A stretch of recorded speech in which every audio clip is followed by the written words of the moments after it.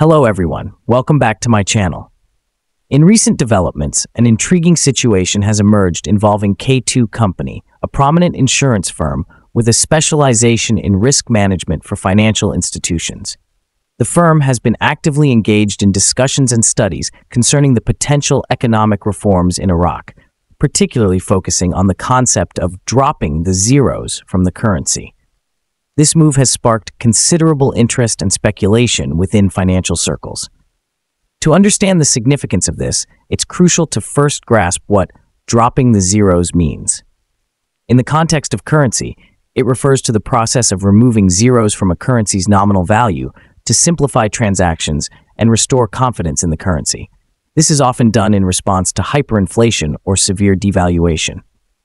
For Iraq, which has faced its share of economic challenges, this could be a pivotal reform aimed at stabilizing the currency and enhancing its value on the international stage.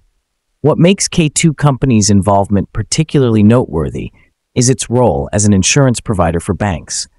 The company's expertise lies in managing risks associated with financial operations, including those related to currency fluctuations and economic instability. Given this background, K2's focus on the dropping of the zeros suggests a deeper engagement with the potential risks and benefits associated with this reform. Frank, a key figure in financial analysis and commentary, has highlighted the implications of K2's involvement. According to Frank, K2's discussions about lifting the 3 zeros from the Iraqi Dinar are not just routine.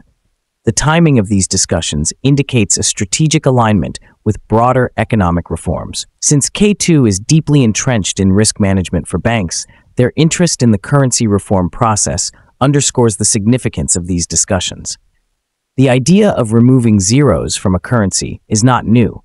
Many countries have undertaken similar measures in the past to address hyperinflation or restore economic stability.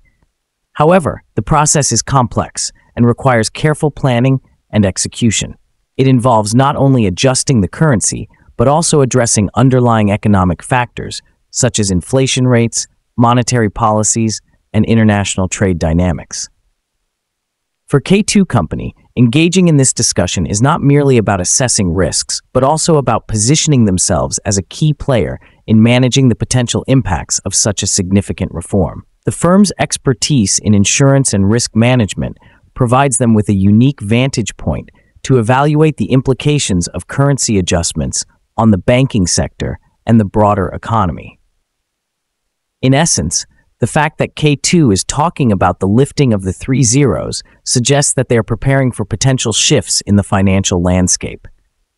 This could involve developing strategies to mitigate risks associated with currency fluctuations